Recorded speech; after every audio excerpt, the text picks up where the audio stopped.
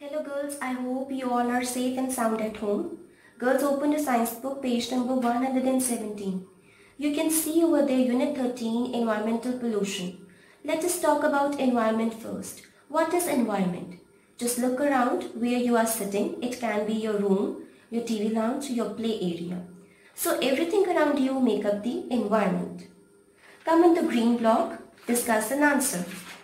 We will leave question number 1. When we will meet, we shall discuss this. Come on question number 2. Look at these two pictures. What are the differences between these two pictures? Now over here you can clearly see the difference that how we affect environment and as a result of our carelessness, how the environment affects us. If we humans are not going to keep our surroundings or environment clean, then our environment will be damaged by the harmful things and it will become polluted. Come on page number 118. There in the green block you can see different types of pollution. Please name them. Now just look at the question below the box. Are we disposing of our trash in a proper way? There are 3 types of waste: biodegradable waste, non-biodegradable waste and recycling waste. Number 1, biodegradable waste. If you have ever observed that, for example, a bird dies or a leaf falls off the trees, they are decomposed by natural ways.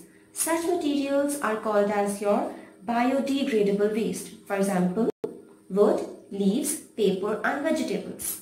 Come on page number 119. Non-biodegradable waste, which are not decomposed even if they are left out for about many years.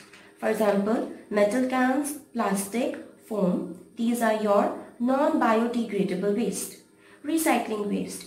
Those things that can be recycled or reused again are called as your recycling waste. For example, newspaper, bottles and cans. You can see the pictures as well on the book. There are many things which are being left out and being piled up in big heaps. These materials affects our land, air and water and cause pollution. Now girls, tell me how many types of pollution are there? Yes, there are 3 types of pollution: land, air and water. First, what is land pollution?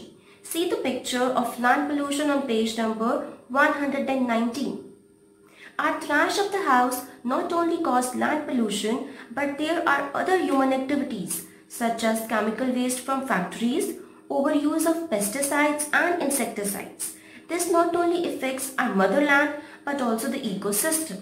Come on page number 120. Ecosystem is a system in which all living things are interconnected. If the land is polluted, the plants that grow there will also be poisonous. If animals eat those, they will be affected, and we humans will also be affected by it because as we eat both the plants and animals. Number 2 is air pollution. We know that we humans breathe in oxygen and give out carbon dioxide. Our air is not only consisting of carbon dioxide and oxygen, but it is a mixture of many gases. Our air is becoming polluted by smoke of traffic, burning coal, smoke of factories, and this affects our human health in a very harmful way. People are suffering from asthma and different kinds of allergies.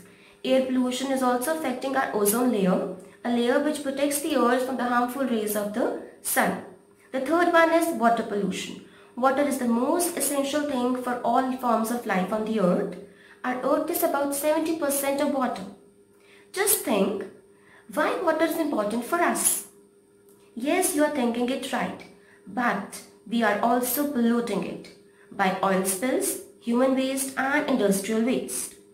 This is not only affecting humans but also our marine life. Now the question arises that how we can control or reduce pollution. Come on page number 121.